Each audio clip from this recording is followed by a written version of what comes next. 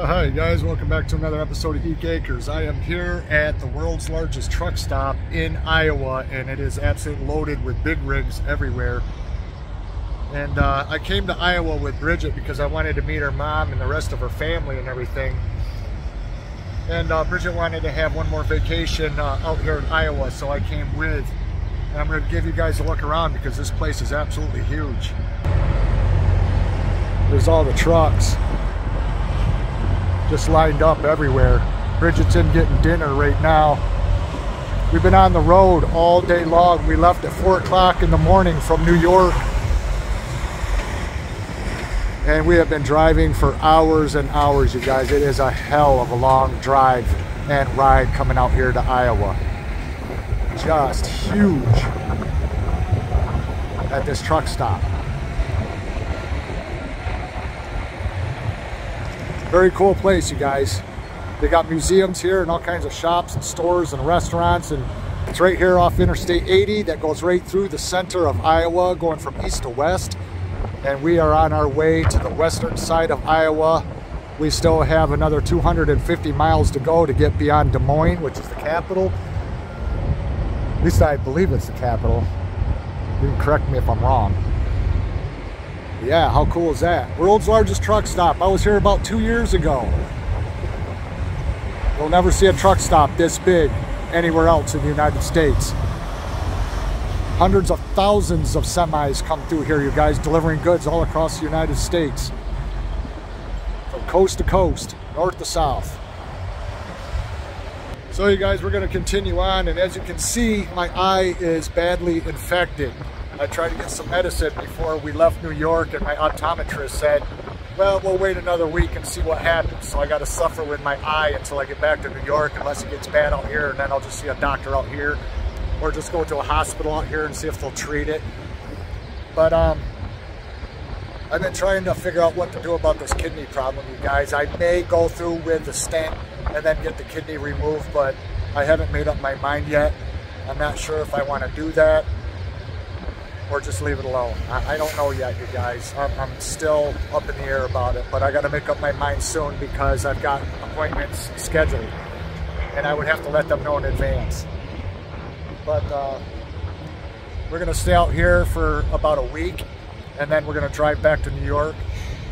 And I'm going to be glad when we get to our mom's house where we're going to be staying, because we have been riding, like I said, you guys, since 4 o'clock this morning when we left New York. And I'm getting very tired, and I'm ready for this trip to be over with. It's a long ways to go to get out here to Iowa from New York. Almost 1,000 miles. And to do it in one day, pushing straight through 1,000 miles, that didn't make anybody's ass go numb. So Bridget will be coming out with supper here pretty soon, and yeah, we're gonna just hang out. Let me get in that vehicle here because it's a little noisy. We're gonna be going into some different points of interest here in Iowa. Gigi rode all the way out here with us to Iowa, and she's been good. I had her bed, which is right here. I've had her bed on my lap and letting her ride right here on my lap on her bed the whole way out here to Iowa, and she's been doing sleeping and wondering why on earth we've been in the car for so long. She's probably never going to want to get in a vehicle with us ever again after this. She's like, Dad, I thought we were just going to a trailhead. Where are we?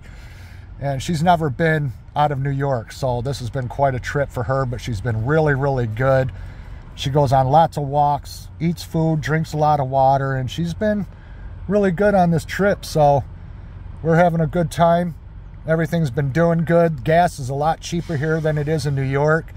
I mean, it's under $3 a gallon, so that's nice.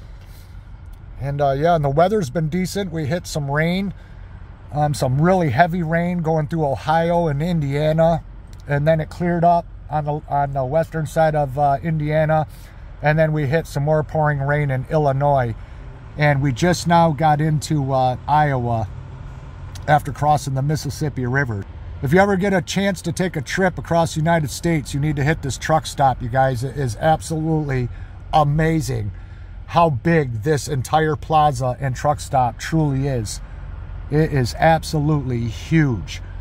And all the shops and everything that are inside are really nice. I wish we had more time to tour it and check it out, but we don't because we're on our way to our destination. So we just stopped for food and to walk Gigi in the grass a little bit. So she has no idea where we are. She's never seen anything like this before in her little life, so she's having fun. And by the time you guys see these videos, we'll be back home in New York. I just hope my eye gets better, you guys, because it's been sore and itchy and scratchy, and I've got 2 big styes in my eye. And I always have health problems, you guys, constantly. It's not bad enough that I got something wrong with my arm, and I have problems with my knees and my hip and my back, and now kidney cancer, and then my eye says, well, let's join the party. So I am never without health problems, ever. Never. Haven't been since I was 5 years old. But I hope we get there before dark. So anyway, you guys, I'll be back and bring more clips to stitch into with this one.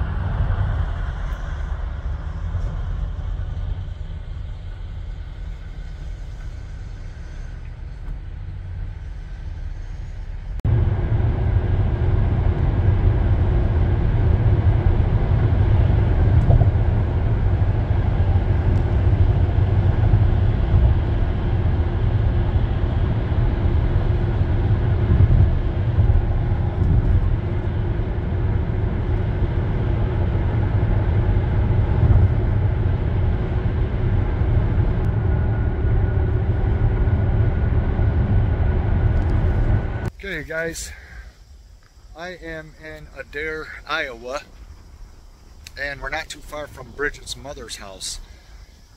And this is a site that I wanted to come to for a while because I find it really interesting here, and I'm going to show you why. Right here is the historical site where Jesse James, on July 21st, 1873, robbed, supposedly, the first train to ever be robbed in the United States in those days. But I don't know how true that is, because if you look on the internet on train robberies in the olden days, they claim that there were some other outlaws that robbed trains during the same time that Jesse James did.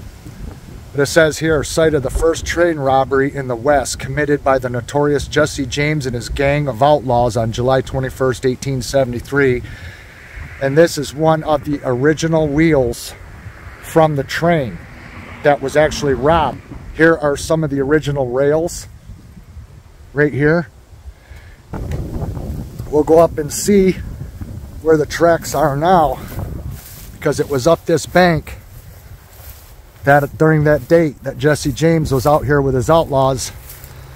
And how he got the train to stop, believe it or not, is he and the outlaws that were with him derailed the train, caused it to derail. And they made off with $3,000 of valuables from the passengers. You can see the tracks over there. They moved the tracks from where they originally went through. So I'll have to zoom in, because you can barely and faintly see the tracks through there. And hopefully I'm getting it, because there you can see the tracks. That's where the tracks of today go through, and trains still go through here. It's very windy out here in the prairies, so I don't know how well you can hear me. You can see the original tracks over there. Bridget and Gigi are here with me. So this is a site I've always wanted to check out, so Bridget brought me here because I love the old history of the Old West. Now, a lot of people confuse Jesse James with Billy the Kid. Jesse James was older than Billy the Kid. And Jesse James was from Missouri, the state of Missouri. And that's where he had a home, and he had a wife, and he had 5 kids. He also owned over 100 acres of land, and he also owned 6 slaves. A lot of people don't know that about Jesse James, that he actually was an owner of slaves, had a large homestead, and he also was the founder of a school that supposedly, rumor has it, is still in existence to this day, and he was the founder of it. And I don't remember off the top of my head the name of the school. But this is the site, back in July in the 1800s, that Jesse James came over this landscape from Missouri, probably on his way to Minnesota, where they robbed a bank up there. And I don't know if it was on his way to commit that robbery or if this was done on the way back from that robbery. But he and his gang came here to this location, derailed the train, and stole $3,000 worth of valuables from the people on the train. I don't know if there were any injuries from the derailment of the train or if anybody was killed by Jesse James and his gang. I don't know. I couldn't find any information on that. And then Jesse James was killed in his hometown where he was from by one of his younger gang members for the posse that was on his head. And then Billy the Kid was from New York City. He was from my state in New York, but at the far other end, New York City on the East Coast, and he made it as far west as New Mexico, where Billy the Kid, at the age of only, I can't remember if he was 20 or 21, he was gunned down by a sheriff. A sheriff killed him. Jesse James was killed by one of his own guys, a traitor. So there's some information on it. Jesse James Historical Park. That's pretty cool. July 21st, 1873. Boy, that was a long, long time ago. More than 150 years ago. So it's interesting to see the tracks and the original train wheel still here.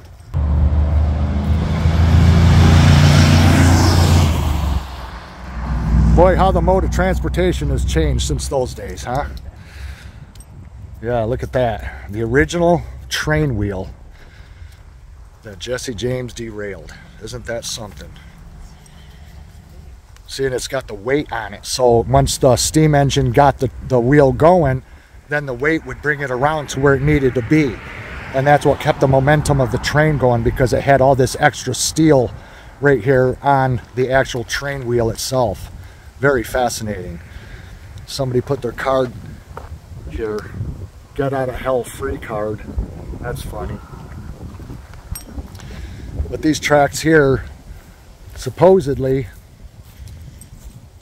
are a section of the original train rails. Now, are these original?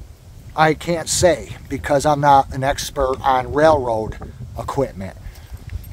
But I would believe that, being that they've got some sections sitting here, that this very well could possibly be rails from the era, but I really don't know, because I don't know the style of pegs that they used and the different rail plates and then the train rails themselves. So I have no idea. But cool nonetheless. A little bit of fascinating history out here in the Midwest. And when we take our trip someday on Route 66, because we plan on going to New Mexico, we'll probably visit the grave site of Billy the Kid. And like I said, Jesse James is buried in Missouri, so if we ever make it through Missouri, maybe we'll stop to the grave site and his original home that had been moved since those days. The original house sat at the location it did at that time, but then since those days it's been moved down the road, down the street from Jesse James' original house location, and it's now a museum. And I don't remember the reason of why they moved it. But yeah, out here in this big open vast Midwestern landscape, this is where Jesse James and his gang on a bunch of horses knew a train was coming through and waited for it, derailed it, and robbed it. And then they made off on their way. So last time I was out here, we drove past this. We didn't have time to stop and do a video, so I wanted to this time. We got some other places that I'm going to stop here in Iowa to do videos of. My eye is getting a little better. Get this, you guys, my doctor in New York would not give me a prescription for this, and she said just use warm compresses on the eye and it'll get better. And I thought, no, it's not gonna, because when I've had this problem before, it never did, but she wouldn't give me the medicine. I get all the way out here to Iowa, you guys, and I see an eye doctor that got me in ASAP. Not even a patient of this doctor, and got me in and saw me, and she was super nice, and she says, oh no, I can tell by looking at your eye that it's badly infected and no warm compresses are going to do anything for your eye. She says, I'm going to prescribe you medication, but not only that, I'm going to give you a refill so you'll have more for when you go back to New York. And she gave me 4 times the amount for my eye. So now I'm on a prescription to get this healed and cleared up. Can you believe that, you guys? Get all the way out here to Iowa and see a doctor the next morning, and they get me right in on an emergency visit and said, here you go, and gonna get me all fixed up and everything. So, man, I'll tell you what, people out here are super friendly and awesome, you guys. I can't say enough for this place. I'm thankful to that doctor for helping me, and I'm very appreciative. And my doctor, when I get back home, my eye doctor is gonna hear about it, because I'm gonna say, isn't that something that I went 1,000 miles from home, and a doctor that doesn't even know me as a patient helped me when you wouldn't.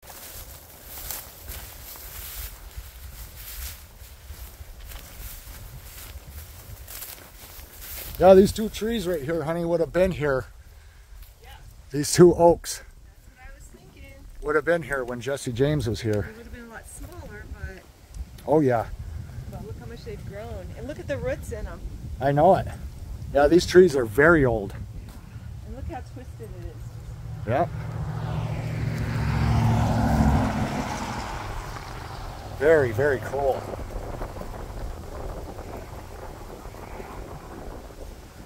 Wow, that's really something. Boy, what the sound that must have made when they derailed the train, huh?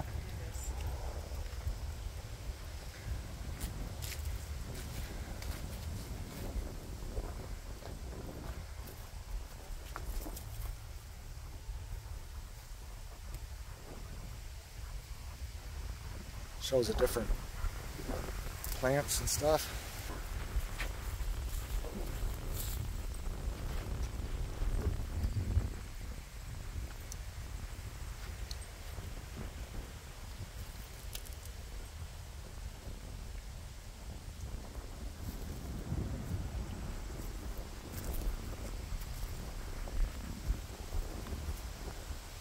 Okay, here you guys in Adair, Iowa. This is old historical Route 6 that takes you all the way to Atlantic, Iowa. And this is where you'll find the site for Jesse James train robbery. Old historical Route 6. And you just come in this driveway up this mound right here, and then you just go right back down and out. So, yeah, and in the distance where you see the truck traffic way over there, that's Interstate 80. Adair, Iowa.